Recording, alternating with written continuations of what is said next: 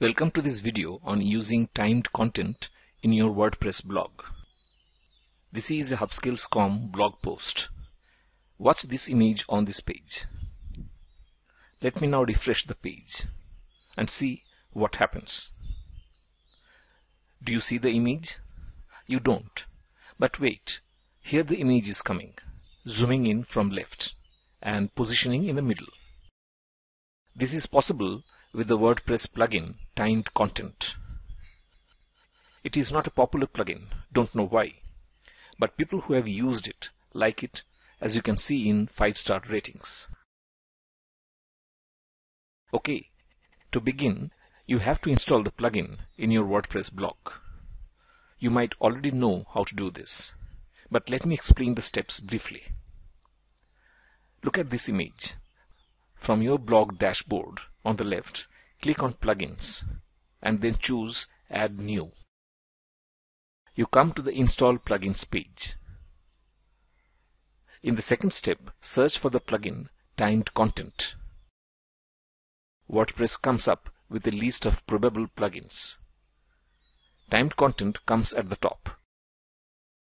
The third and the fourth steps are to simply install the plugin and then activate it. The plugin is now ready for use. Let me now take you to a landing page in this blog. Here is a video that markets my product, and below this I have call to actions and a sign up button. The call to actions are not there from beginning. They come after 10 seconds. This means when a visitor comes to this page, he cannot see them. At that stage, he will most likely click on the video to watch it. Let me refresh the page by pressing the function key F5 and see how it works. As you see, the call to actions are not there. Let me click on the video. Now you see after 10 seconds, the call to actions have appeared below the video. Here is how this is done. The Timed Content plugin is already active. On this page, I use this pair of shortcode. It wraps the call to actions inside it. In this Show Parameters, the first figure is for the delayed appearance in minutes. The second is the delayed appearance in seconds. I have 10 seconds here. And the last figure is for the fade-in appearance in milliseconds. There are many ways to use the Timed Content plugin.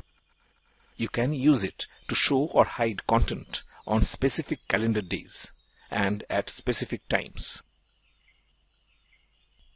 The plugin author has given the code examples of the various ways to use the plugin.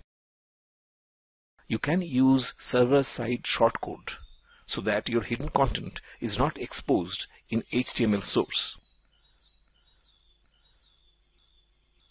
You may even set your own rules for repeated showing or hiding contents for as long as you want, or for a fixed number of times. This can be done from your blog dashboard after going to Timed Content Rule pages and then add new Timed Content rule.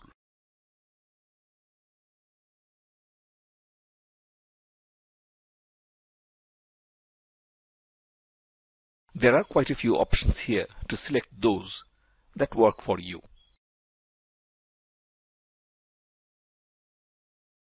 Finally, here is Artist Timed Content, a nearly similar WordPress plugin, which you may want to give a try. This video lesson ends here.